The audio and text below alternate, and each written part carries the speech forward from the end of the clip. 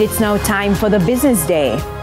NCB Financial Group is selling more than half of its stake in Bermuda-based Clarien Group.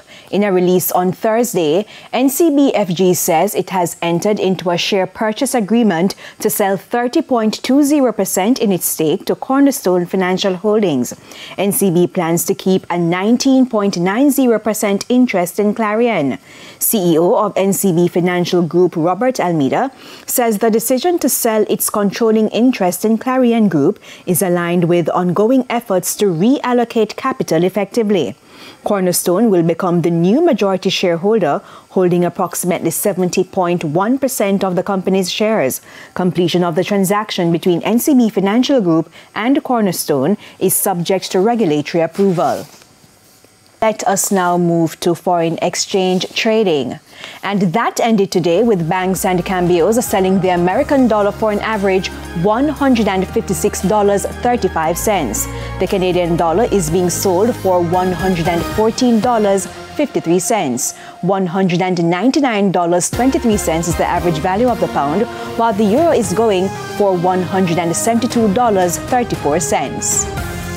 And the JSE index advanced by 1,389 points, while the junior market declined by 24 points. Among the 37 winners, Paramount Trading Jamaica, Lasco Manufacturing, MFS Capital Partners, The Lab, and Innovative Energy Group. The 41 losers include Cygnus Credit Investments, 10.5% preference shares due 2025 Class C, JMMB Group 5.75% US dollar preference shares, ISP Finance Services, Caribbean Cream, and T-Tech. 21 stocks traded firm. The Jamaica National Agency for Accreditation, JANAC, is now called JANAC Global Accreditation. The aim is to expand its reach across the globe. JANAC Global accredits laboratories, inspection, and certification bodies to ensure they conform to international standards. CEO of JANAC Global, Sharon May Walker underscored the importance of accreditation to exporters to enhance trade relations. Important role to play in helping Jamaica grow, in creating the opportunities for exporters to export into new markets, to reach markets of their choice that previously they may have had hurdles getting into. One of our key mandates is to ensure that our consumers understand how important accreditation is to them.